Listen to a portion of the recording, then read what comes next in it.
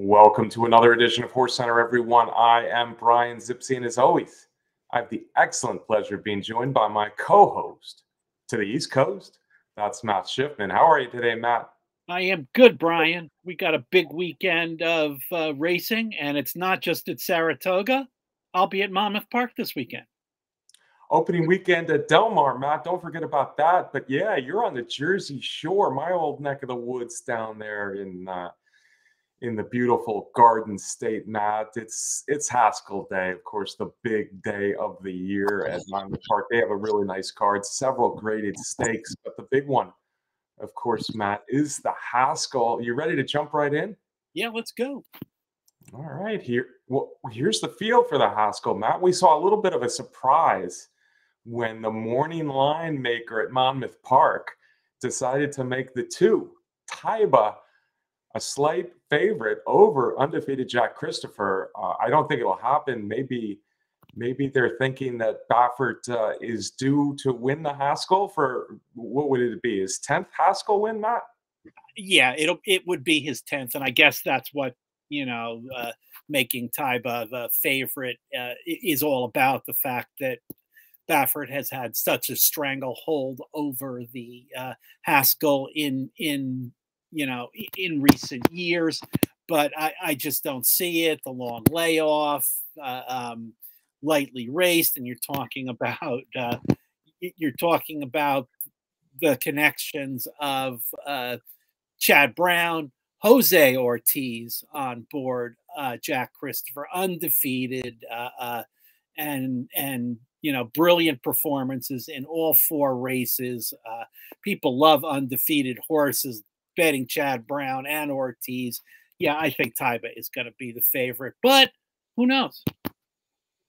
You never know for sure, but I'm with you, Matt. Jose Ortiz will be jumping on Jack Christopher for the 5th straight time. Jack Christopher's looked absolutely terrific in his 4 races, none better than his last at 7 furlongs at Monmouth Park. But that was 7 furlongs. He's never been beyond a mile. He's never been 2 turns before. So this will be the test where he goes in a grade 1, mile and 1/8 race, 2 turns at Monmouth Park against a decent field. Matt, I guess the question for Jack Christopher is he going to get 9 furlongs? Is he going to get 9 furlongs, 2 turns at Monmouth Park against 3 horses who ran in the Kentucky Derby and all have won pretty big races on their own? Yeah, there are, right, exactly, Brian. There are 3 other horses in the field that are grade 1 winners and legitimate recent grade 1 winners on the Kentucky Derby trail. They are good horses. And I think, seeing Jack Christopher in the Haskell is a decision that Chad Brown, based on the fact that, hey, Monmouth Park is the right kind of track for Jack Christopher to try going 2 turns for the first time. And let me just add a little bit more. We're talking about the odds, Brian, at Monmouth Park. Of course, there are fixed odds wagered where you can make a bet and lock in the odds at that time, regardless of what happens with the pari-mutuel wagering. In the fixed odd wagers, I think beginning today, Jack Christopher is going to be listed as even money, and Taiba is going to be listed as 5-2. Yeah, that's interesting, Matt, and that kind of jives a little bit more with what I was thinking as far as how these horses will be bet. Jack Christopher deserves to be the favorite despite not having been 2 turns. I agree with you that Monmouth Park, 9 furlongs in the Haskell, as it's shown to be in previous editions of the Haskell. We've been watching this race, Matt, for 4 decades plus, the 2 of us. And this is a good spot for a horse who might be a miler at their very best, a mile and 16th, to get that 2-turn distance of 9 furlongs. It does strike me, though, that this is a race where basically I think there's 5 horses who have a shot in here. I don't really look at the 3 long shots. I'm speaking of Benevengo and One Time Willard and King of Hollywood. I don't really think those long shots are horses that could potentially win the Haskell. You know, weird things can happen, but I see it as a 5-horse race, and it looks like, you know, Howling Time probably has the most speed of those 5. Maybe one of the long shots could show a little early speed as well. But the 4 favorites, I'm including now Cyberknife and White Abarrio on this list. The 4 favorites all kind of have very similar running styles in that they like to stalk the pace. And it should make for an interesting rider race. It should make for an interesting seeing how they come out of the turn in Monmouth Park, because if Jack Christopher and Taiba and White Abarrio and Cyberknife all want to be stalking the pace, what's that going to look like when the real running starts about a quarter mile from the finish line? Yeah, Brian, that's a really good point, and a good pace analysis of what might happen in the Haskell.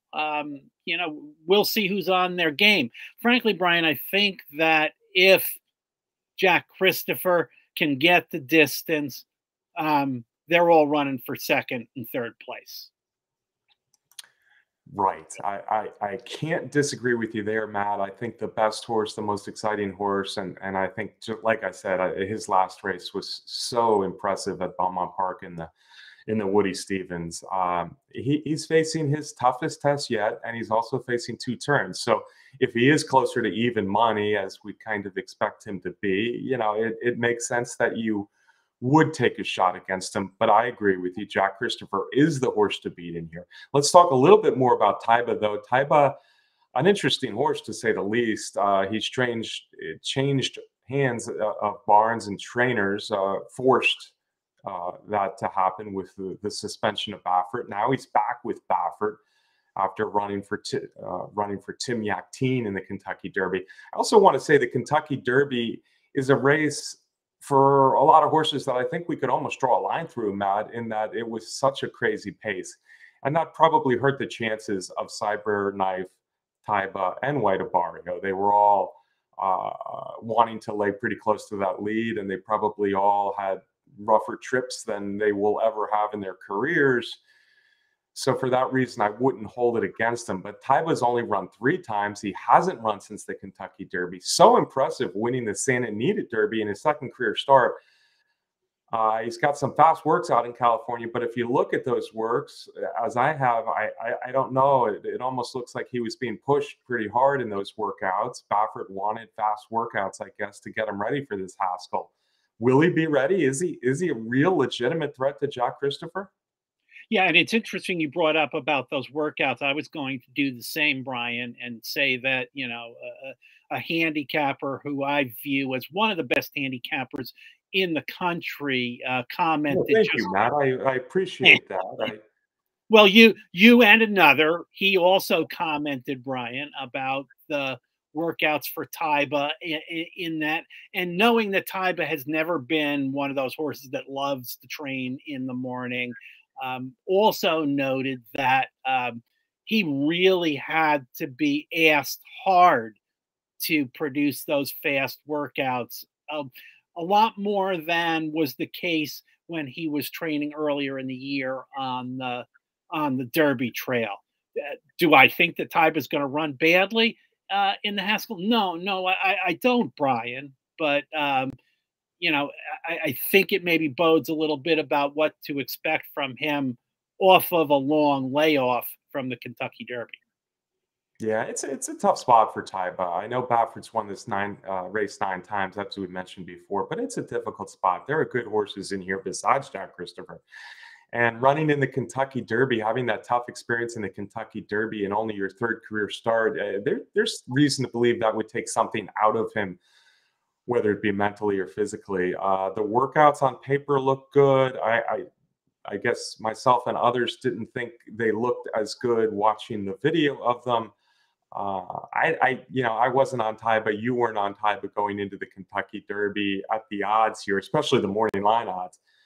I don't think I can be on Taiba here. You got to respect Baffert. You got to respect the horse who won the Santa Anita Derby in his 2nd career start. But there's others to look at. Let's talk about them a little bit. Cyberknife, Matt, a horse who has a lot of talent for trainer Brad Cox.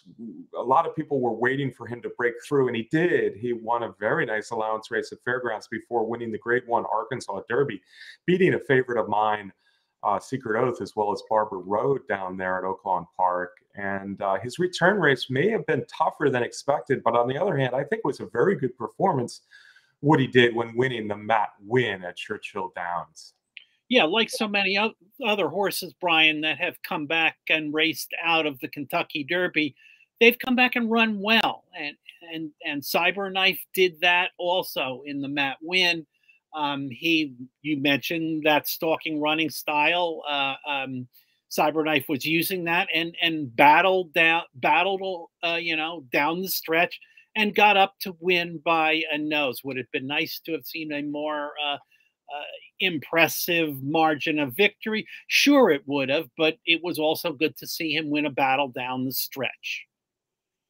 Yeah, and I will caution people looking at that nose victory and kind of saying, "Oh, it wasn't a good performance," because I think Howling Time has run a couple of really nice races at Churchill Downs recently, and he had to run down Howling Time, and Howling Time was not coming back in any shape or form in that Matt Win. So for Cyberknife to nail him in a really heart pounding finish there in the Matt Win, that was a good performance.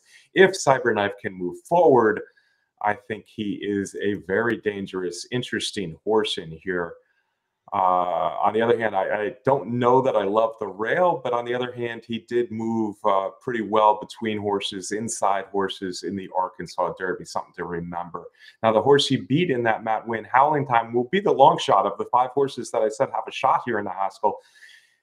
He'll be the clear long shot of the 5, and he looks to be the most speedy of the 5.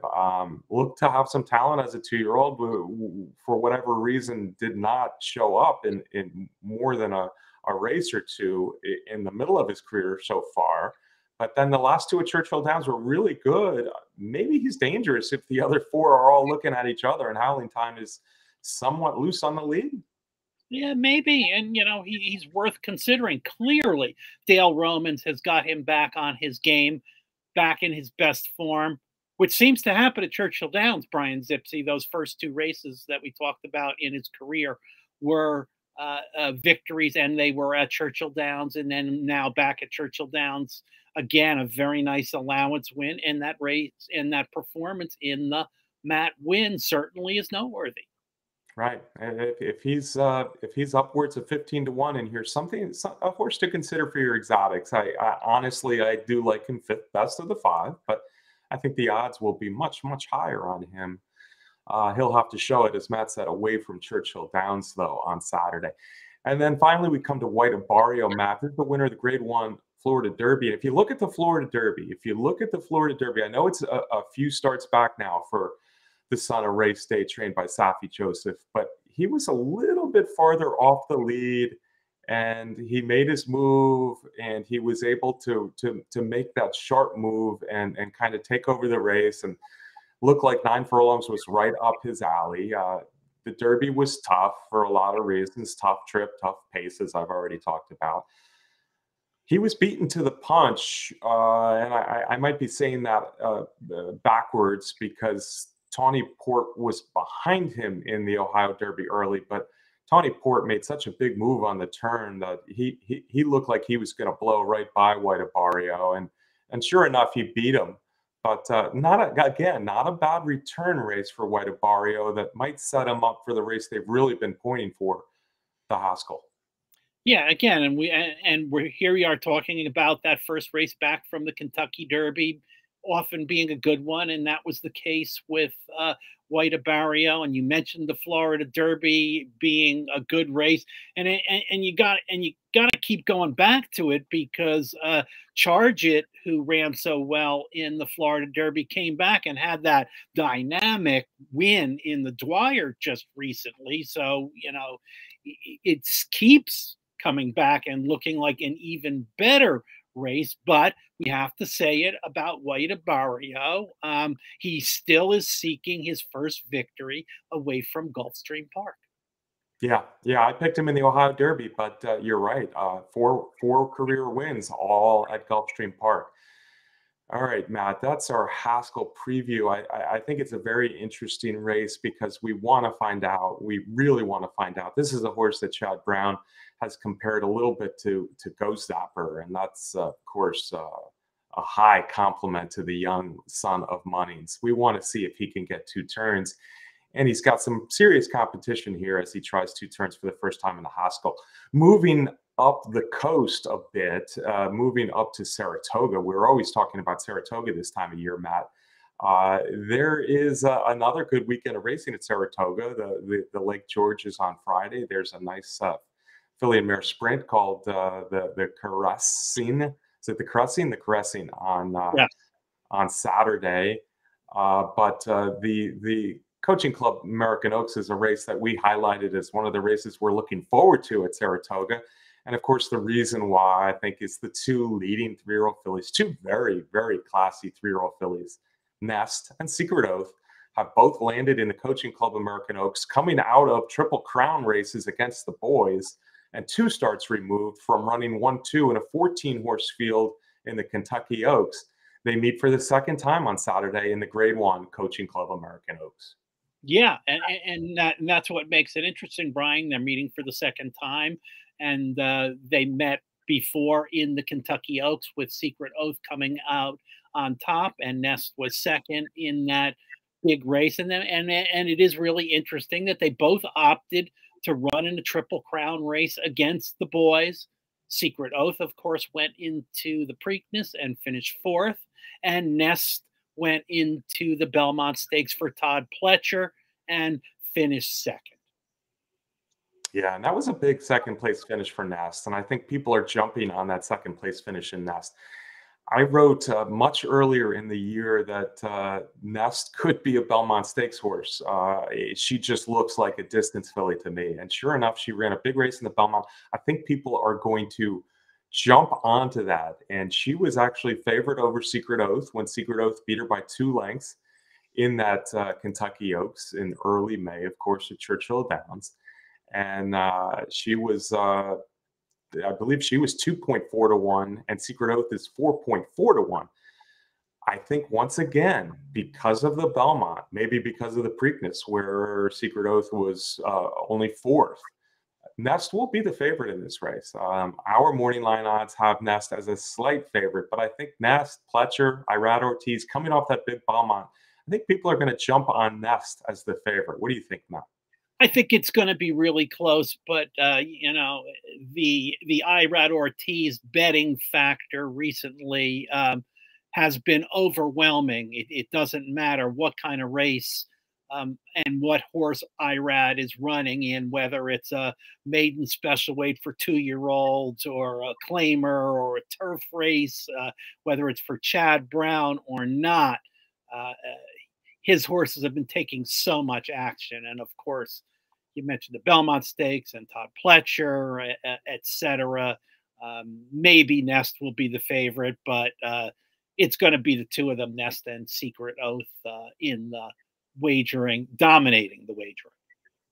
Certainly that's true. They're the favorite in the second choice by a long way in here.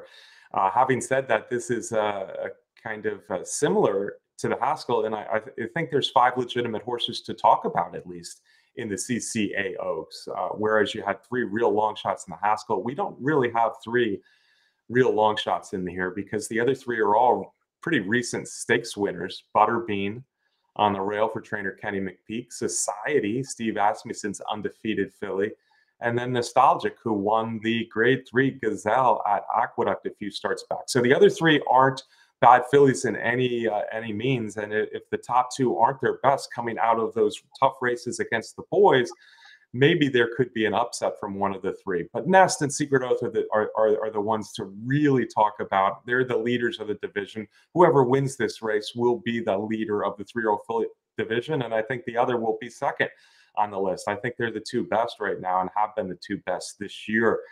Nest, big winner, the Grade 1 Ashland, 3 starts back. She never could really unwind and make that burst of speed in the Kentucky Oaks. She got up to be second best in the Kentucky Oaks, but it was the turn of foot of Secret Oath that decided that Kentucky Oaks. And in here, with a race without a lot of speed, it'll be interesting to see what happens. I don't generally love horses dropping from 1.5 miles down to 1.8 miles. That's what Nest has to do in a 6-week turnaround.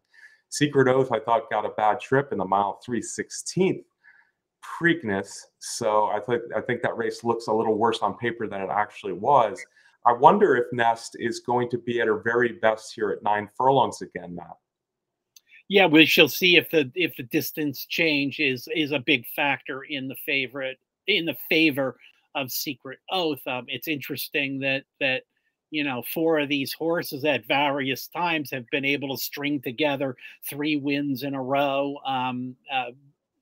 showing how they've been in good form. Society is currently 3 for 3 with a stakes win in a minor stake at Churchill Downs most recently. Butterbeans won her last 3 races in a row, the Iowa Oaks and another race out in Prairie Meadows, and a maiden special weight at Churchill Downs. Nest won the Ashland and a couple races before that, and Secret Oath had 3 in a row at Oaklawn Park. So they're all good horses, Bry. Yeah, Nostalgic won 2 very nice races in a row before the Kentucky Oaks, and maybe she had a little trouble in there for trainer Bill Mott. So Nostalgic could be better than she showed in the Kentucky Oaks. On the other hand, she's raced against Nest twice and didn't have any luck, and Secret Oath once.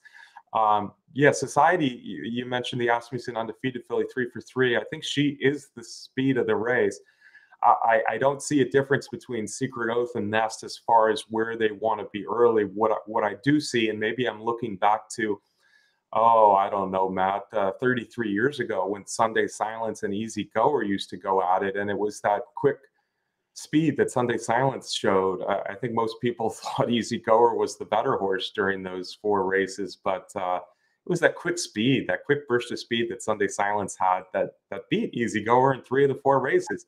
I'm thinking that could happen here again because I think Secret Oath has it. I've seen all of her races now, and she's got that move where she can just quickly take over a race. And I like that, frankly, in this 9 furlong Coaching Club American Oaks. Yeah, and I think it's important that you brought that up, and remember back to a number of times when we talked about it on HorseCenter, and we looked at replays of that really impressive turn of foot that Secret Oath displayed when she swung into the stretch at the top of the stretch. When asked, she just moved, took the lead, and dominated a race. Yeah, and she's dominated fillies in her last 4 starts, only losing to males in that Arkansas Derby in the Preakness. Nest is an awfully tough competitor, though, Matt, and that's a very interesting race for me. The Coaching Club American Oaks, which will be a little bit earlier in the afternoon because of the small field. It's race 5 at Saratoga, about 3:15, so more than 2 hours before the big one at Monmouth. Matt, are you ready to come with your picks? Come with your top picks here in these 2 races. We can start in Jersey if you'd like. Yeah, let's go. You're first, my friend. Okay. Who do you like in the Haskell?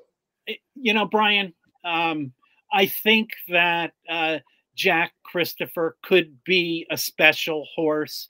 And I don't think that we could say that about any of the others that we talked about. They're really nice horses, Brian, but they're not going to be special horses. And if Jack Christopher can keep showing that special stuff in the Haskell, that would be exciting to see. And if he does that, he's going to be hard to beat.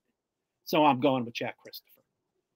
You're going with Jack Christopher, and I can't blame you one bit, Matt. He certainly could be special. He has been special already in his 4-race career, and I think he is special. It's just a matter of whether he's special at 2 turns as well as 1 turn, because I think he already has proven himself special at 1 turn and certainly could be any kind moving forward. Maybe he'll like a distance even more as he matures. But here right now, I don't, even money, I don't really want to jump on the Jack Christopher betting train here in the Haskell because those odds are a little bit low for me. I respect the horses coming out of the Kentucky Derby. Taiba could still be special. I'm not on the Taiba train either, though, especially all things considered, coming out of the Kentucky Derby as his third career race. The layoff coming east. Cyberknife and White Abarrio are both potential upbetters in here, I think. Of the two, I like the draw for White Abarrio better. Drawn to the outside, Cyberknife drawn on the rail. I also like the jockey change, Matt. Joel Rosario is jumping on White Abarrio. I think he might be able to sit in fifth early. Kind of watch the horses from the outside and maybe make a move a little bit later than he has in his career. I think he's 6-1 or higher because I think the top two are going to get pounded. So my top pick is White Abarrio. Let's move to the fillies, Matt. I love these two fillies. I love one more than other slightly. So I think people know who my top pick is going to be. I'm on the Secret Oath train, the bandwagon for sure. I think at 9 furlongs, she beats Nest. If this was the 10 furlong Alabama, I would really have to think long and hard whether my affection for Secret Oath could make me pick her over Nest. But I think she's the second choice in here. I like her chances at 9 furlongs. She'll be my top pick in the CCA Oaks. How about you? Hey, Brian, I think these are two terrific fillies also. You know how much I like Secret Oath, and I certainly won't be upset if Secret Oath wins the race, but I'm going to go with Nest and Todd Pletcher. Okay. All right. So we're on two different horses in each race. I think you're a little more chalky than me, but I think one of us are going to win the CCA Oaks for sure. You're on the horse to beat in the Haskell, Jack Christopher, undefeated Jack Christopher. I'm going to try for some odds with White Abarrio to make a little bit of a rally for Joel Rosario. Matt, I'm going to throw this out there too. I think the two fillies, it's a little hard to say because of Jack Christopher's potential and the fact that he's never been farther than a mile, but I think the two fillies would fit in the Haskell. That's how good they are. Yeah, that certainly could be. All right. Well said. Short and sweet. How about a parting shot from you, my friend? Hey, another big weekend of racing. As I said, I will be at Monmouth Park and out and about. If you see me on the grounds, please say hello. I like it's great when I get to meet you HorseCenter fans, and of course, thanks for watching the show. Now, when you greet all of those HorseCenter fans at Monmouth Park, will you be shaking hands, signing autographs, or fist bumping? Any of the above. Wow. There you go, folks. Thank you for watching the show. You are what makes the show. We appreciate you watching each and every week. If you haven't yet subscribed to our YouTube channel here at Horse Racing Nation, go ahead and do so now. We appreciate it. We also appreciate our sponsor, the best contest site out there. That's Derby Wars. Thanks to Candace Curtis, our friend Candace Curtis in the Louisville office, for providing the race graphics. Matt, next week I know we'll be talking about the Jim Dandy, because have you seen the prospective field for that Jim Dandy yet? I have, Brian, and it's going to be a dandy field. It's going to be a dandy. Epicenter, early voting, Zandon, Tawny Port, just to name a few. So we'll be talking Jim Dandy next week. But for now, good luck this weekend, folks. We'll see you next week right here on HorseCenter.